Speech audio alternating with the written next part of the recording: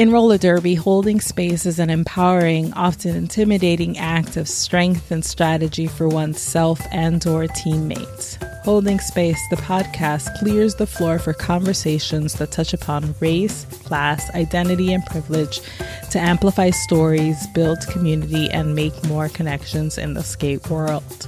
Expect lots of smart, dope skate people musing about life on and off 8 wheels and silliness. Can't forget the silliness that you never knew you needed and won't be able to live without. This is Holding Space with Magical Realism. Welcome.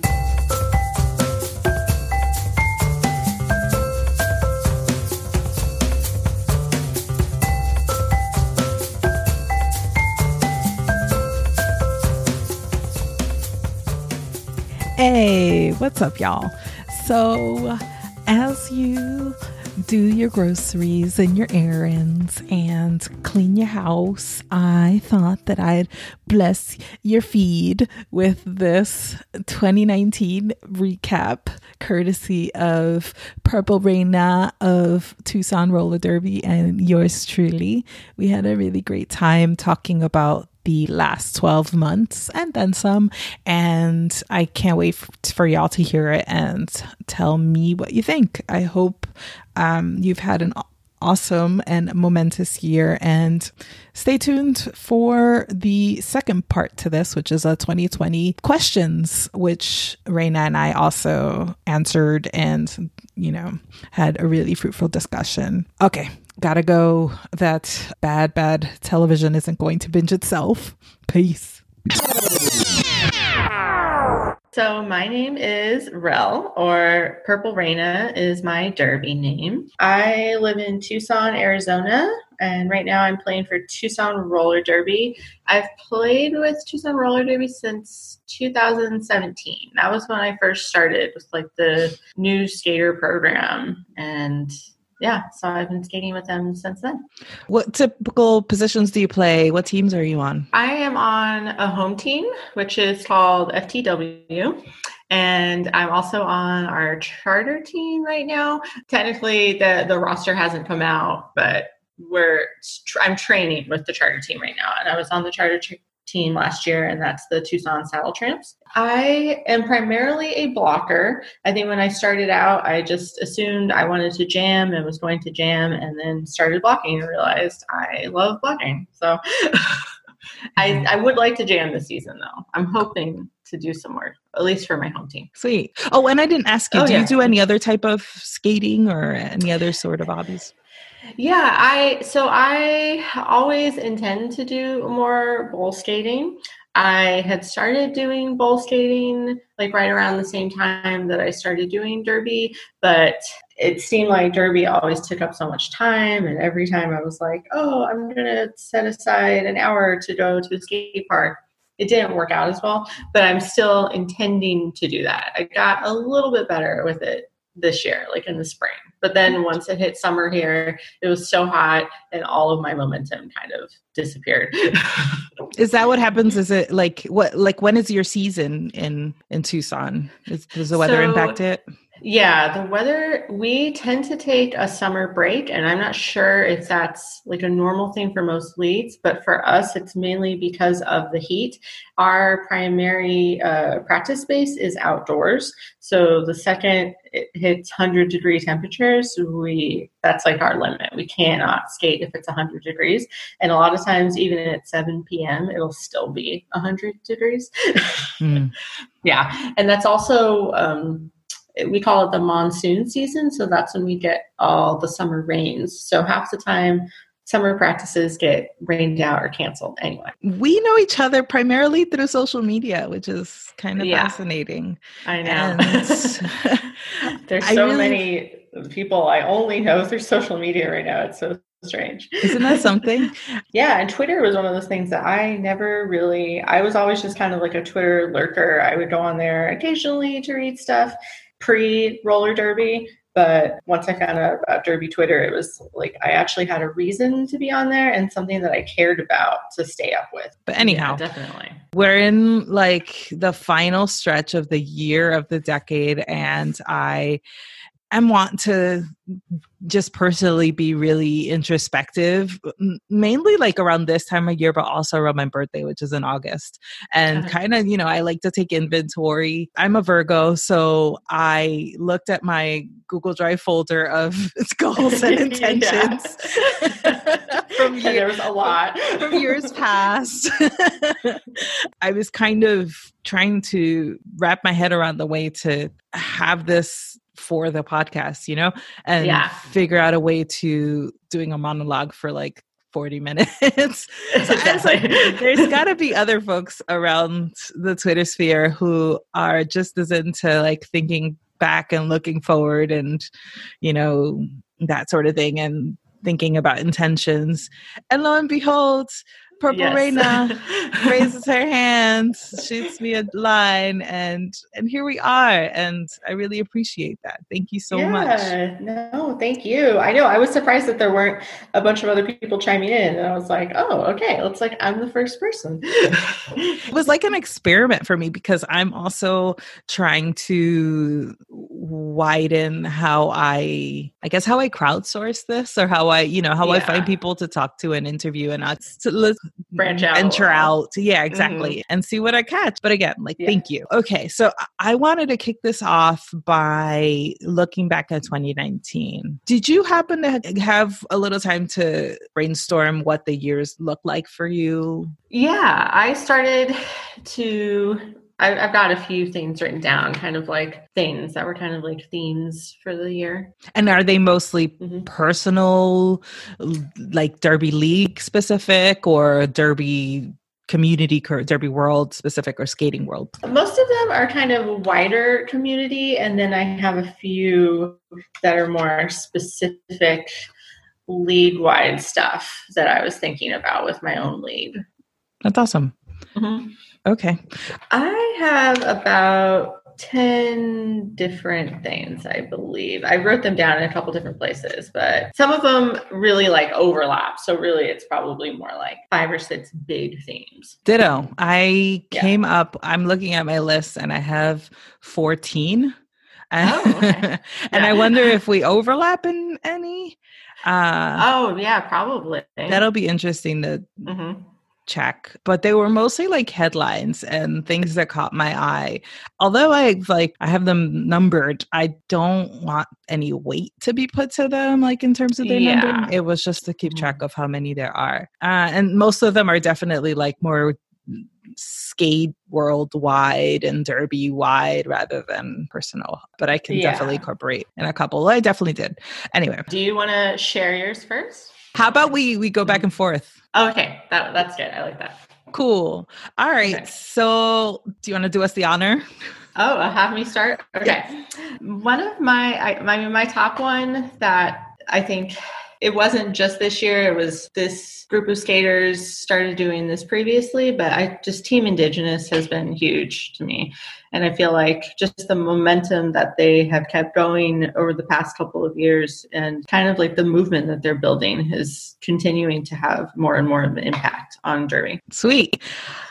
Team Indigenous was also on my list, also made my list, along with Jewish Roller Derby and the We Are Nation exhibition game at Champs, because of just how groundbreaking it was, and how powerful it was to see teams that are trying to decolonize roller derby and try to expand the notion of what a team and what a nation is defined as in roller derby and in society at large. And I think we're starting to see fruits of their effort and their work, even in just the fact that they kind of successfully lobbied to change the World Cup eligibility for nations and teams. You know that. I think that initially Jewish Roller Derby applied and they were turned down on the spot. And so by the end of this year, we saw that amplified. So they're definitely having an impact, and I can't wait to see what the next year brings. But I'm really thankful and, appreciative of all the work that Tiggs and Jumpy and all of them have done for roller derby. Yeah, absolutely. Dope. Okay, so I will go next. And 2019 for me was the rise of representation and Yes. BIPOC who skate or BIPOC who skate and Queer Skate Alliance, for example, I feel were instrumental in raising visibility and representation issues on Instagram and social media. And they were the catalysts for fundraisers, for merch lines, rollouts, call outs, call-ins, and other pages for underrepresented communities in skating have also cropped up, I think, because of the work that Yeah. they've brought up this year. And that's rad. Neon Olive, y'all are awesome. Definitely. Yeah, I had both of them on my list as well for pretty much the same reasons. Just being able to bring more attention to things that I think a lot of us have been talking about, at least since I've started Derby, and that now seeing those conversations becoming wider finally, and not just like these small niche conversations that you're just having on the side and you're kind of afraid to bring up with others. I think they helped people find themselves and create a community for underrepresented folks, but they also served a dually important purpose and role in showing the dominant communities that we are here and that we are skating, and there's so much talent and we have so much to say too. So I really appreciate that as well. Let's see. So kind of on the same note of representation, another team that I had on my list was Dos por Cuatro, because for me, I know that personally it meant a lot to see like the first Latin American team in champs. It meant a lot to me to see almost an entire team of skaters that visually I could look at and think these are skaters that look like me. But also just like their whole story, like their whole thing is this big underdog story, which is great. I think a lot of people see as very, it's that kind of story that people like to see. But to me, it also just brings attention to those issues of privilege in Derby and how privileged some leagues are over other leagues. Well said. I also had Dos por Cuatro on my list, but I had it under an umbrella called Argentina, Capital and Pride of Derby in Latin America. Because I also wanted to extend the shine to Sailor City, who also yes, that's right, because they did amazing. Yeah, they snagged the Continental Cup East and VIP in that tournament. Yeah.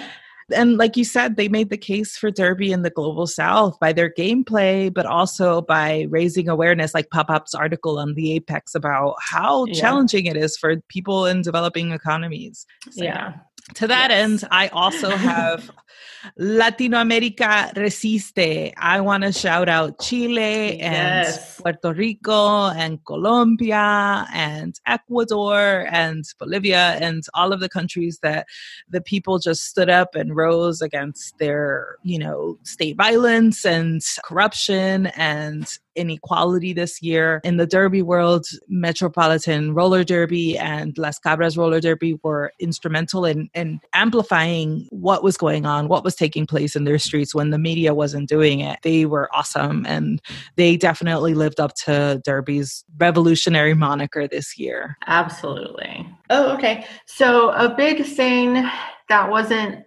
it's not necessarily a positive, but it was something that finally got brought to light on a larger scale. Is just the issues of racism and racial bias in officiating in roller derby, and particularly after the piece that Queen wrote.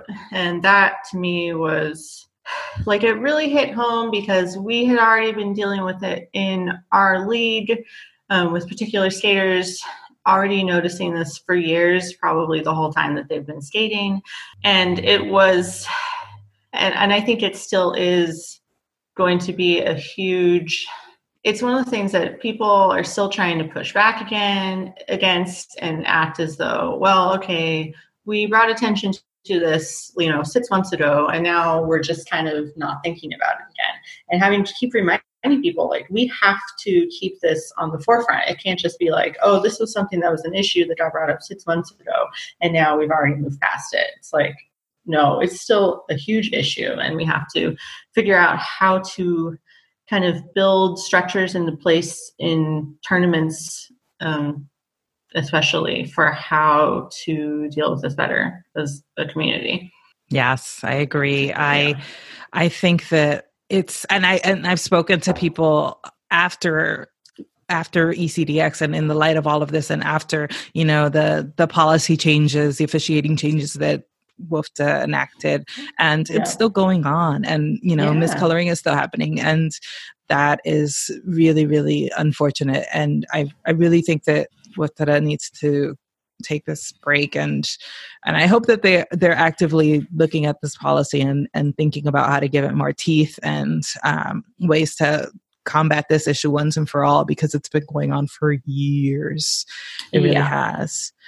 On the bright side, at ECDX, Derby got Gritty Kitty. That is that is my highlight of one of my highlights for the year. Gritty Kitty, he's the mascot that we got that maybe we didn't deserve, but he made the Derby sphere, the Derbyverse better for his presence. And we're also grateful to Team London and Coffee and Team Gotham that helped Gritty and found him a home in New York. And so, yay, Gritty Kitty. Yes, I loved following that on Twitter. It was amazing. Let's see. Another highlight for me this year. This is a skater who has just meant a lot to me this year. The Smacktivist. I just feel like this was the Smacktivist year. And I'm also biased because they did come at the beginning of our year last year to help us with our leadership retreat.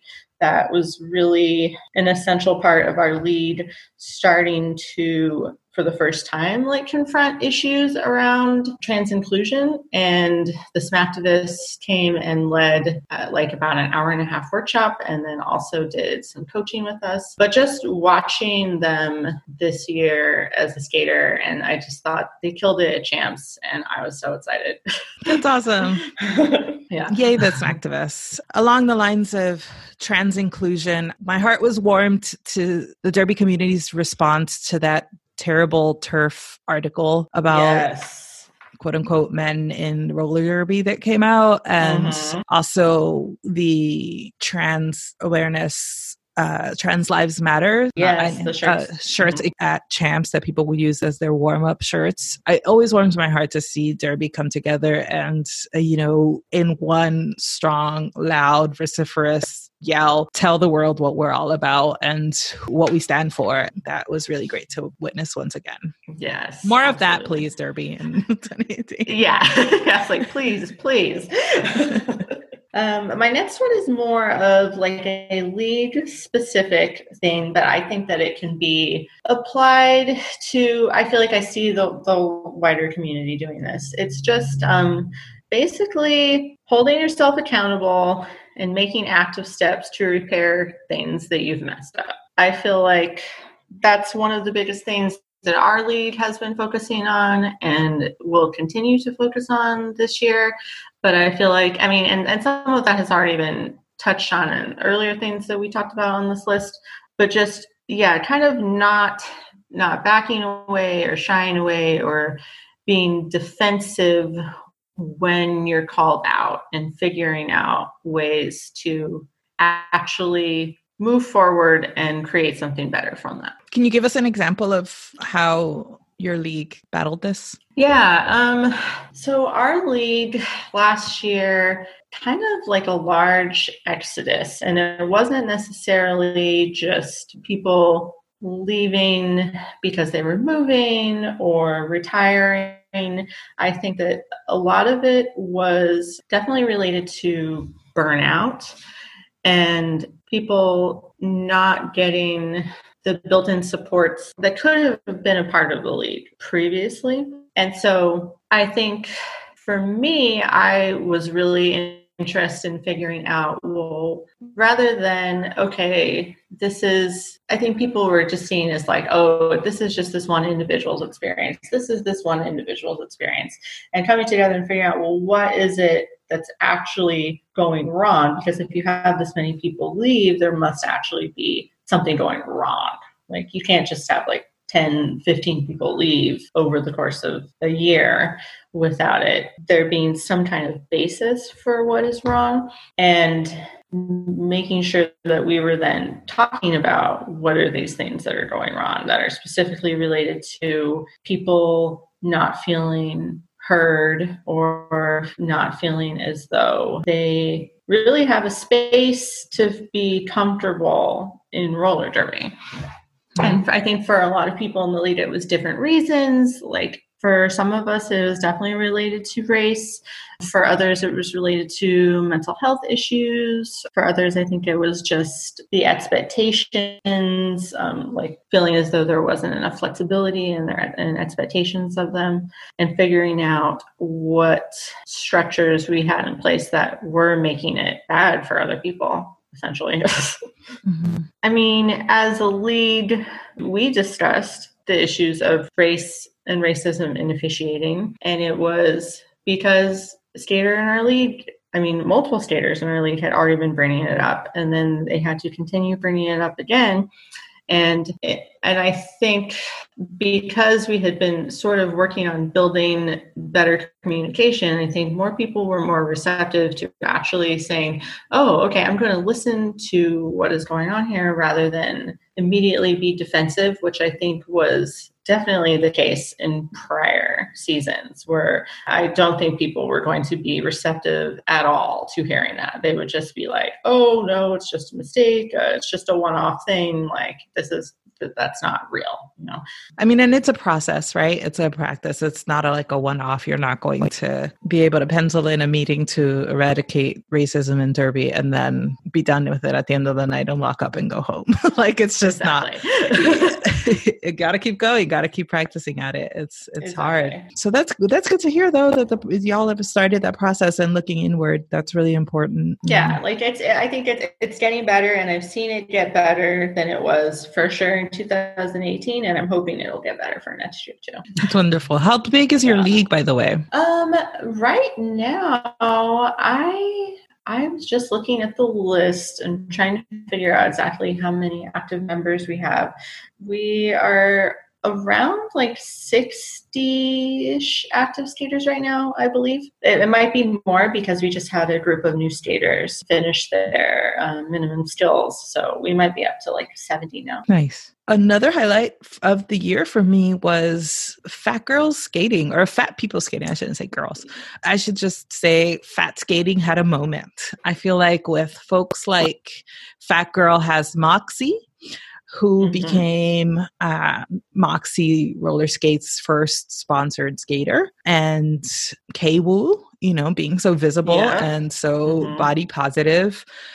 Folks are just recognizing and being very vocal and very proud and making clear through their efforts and through their just existing and kicking ass that fat people can skate too. They're fat skaters. Skater bodies are all sizes, not just, the typical like CrossFit type person. I know of a skater in Australia named Sasha Fierce, Sasha Rose in real life, who is a fat activist and a health at every size fitness coach, who has a very active Instagram about health at every size and how it intersects with fat phobia and skating and derby, and just is doing that work. And that's awesome to see and witness. Another thing that I want to see more of in 2020. Yes, absolutely. Yeah, I have Fat Girl Has Moxie on my list as well, because I started following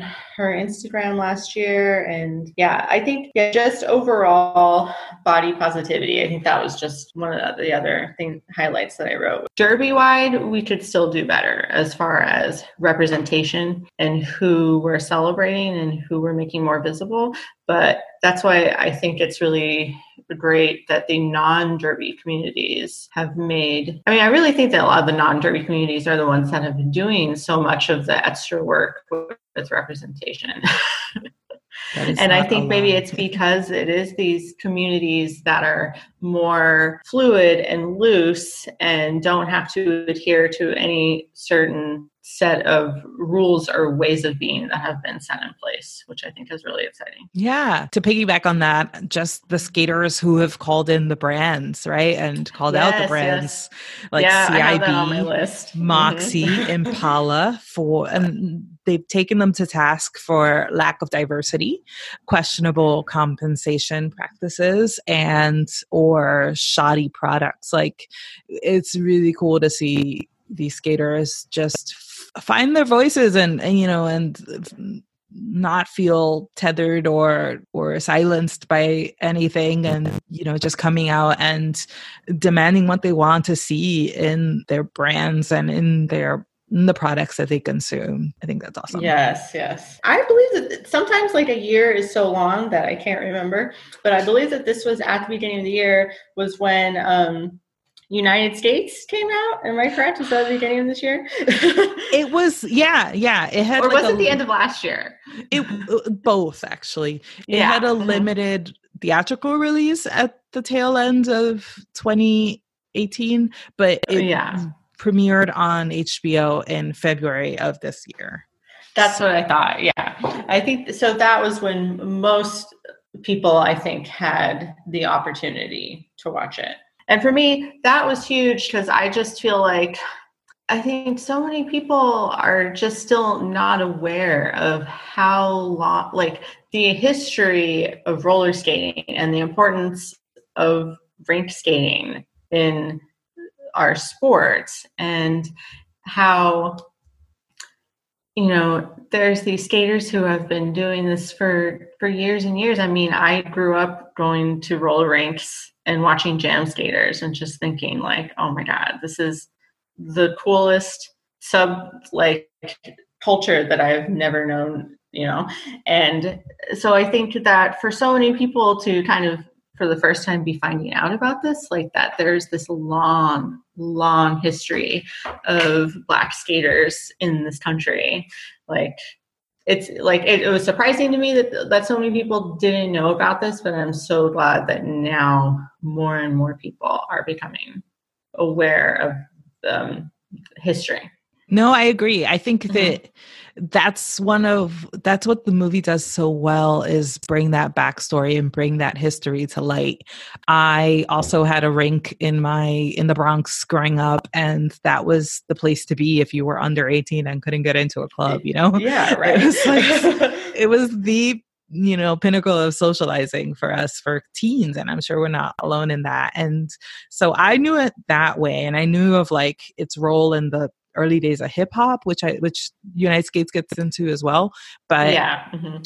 But just like the regional dance styles, the civil rights, the pre-civil rights stories, like that was all rad to see. And the gentrification aspect to it, the racism, that whole like wheels debacle, it brings so much into it. It's so well made, and definitely I didn't mention United Skates on my list, but I probably should have. I had an item called the nascent revival of roller rink skating, and I think that United Skates was maybe a catalyst to that.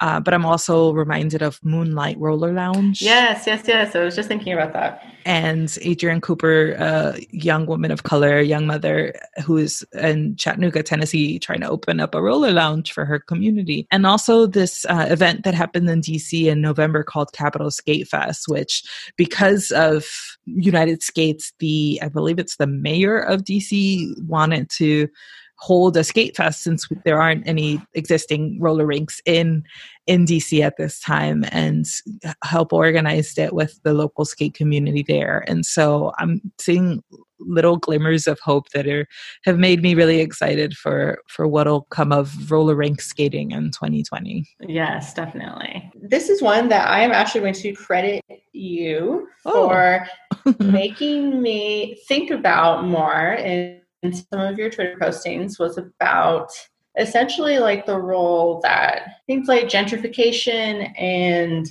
development urban development have on roller derby leagues, and just how many people seem to be losing spaces or are constantly battling with finding space, and just figuring out like how can leads continue to be sustainable with the rising costs of real estate. Mm-hmm. No, Because I it's a good know issue. our league has wanted to have our own dedicated space for so long, and all of the financial stuff behind that, like there's so many reasons why we would not be able to do it. Even in a town that seems relatively affordable, like Tucson, rental space is out of control. So And no, it's a pervasive issue. I mean, even if I don't know if you saw Maki from Sailor City, the official from Sailor City, she, like a few days after champs, they tried to hold a tournament and they were like basically flooded out. So, everyone, all the way from the bottom, like all the way from like Buenos Aires to like Rat City, right? Who had that in a PR article. Yes. Everyone is struggling with these issues of real estate costs and property values and gentrification. And it's something that roller derby really needs to kind of enter into the fray and, become more proactive about, hopefully. So I'm glad you mentioned it. Yeah, the Rat City thing was wild because we had actually just got to skate we skated one of the last games in that space. We basically did like a scrimmage with Rat City where they just destroyed us, but it was a really fun experience. And when we got to see the space, we were like, oh my God, this is amazing. And then they told us like, oh, this is actually one of our last games here because we're losing it. So sad. Like, oh my God. It was awful. Yeah. Well, not to be all like shameless promo-y, but I launched this podcast. Yes. That's definitely a highlight of my year. It's the first time that I've ever had an idea bubbling in my head and have seen it completely 100% through to fruition. And probably I could, if I think harder, I could think of other things, but this is definitely something that I feel like in the past I would have maybe tried to mention it to folks and maybe get a bite and have someone work on it with me and then it proceeds to fall apart or something.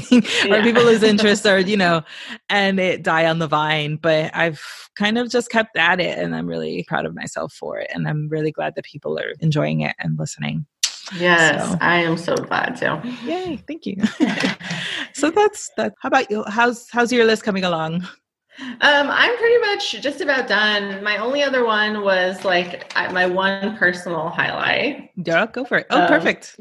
Yeah. So my one personal highlight would be, I think that for other people, this would be something that would be kind of stress inducing. But for me, I got elected to be the vice president of our league, which was huge for me because even though I technically ran unopposed because nobody ever wants to be in certain positions in leadership, it meant a lot to me that someone even nominated me because I have frequently never been able to be in any sort of position for leadership. I'm usually never thought about it. I've never had a work position where I've been in leadership.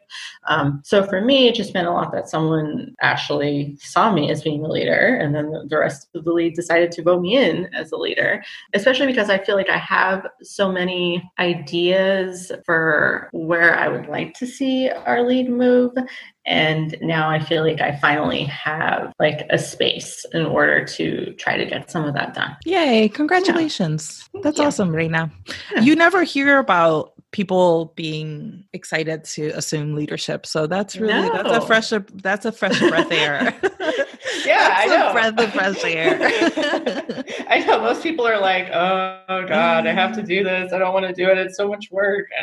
No. Yeah, that's awesome. That's awesome. Congrats.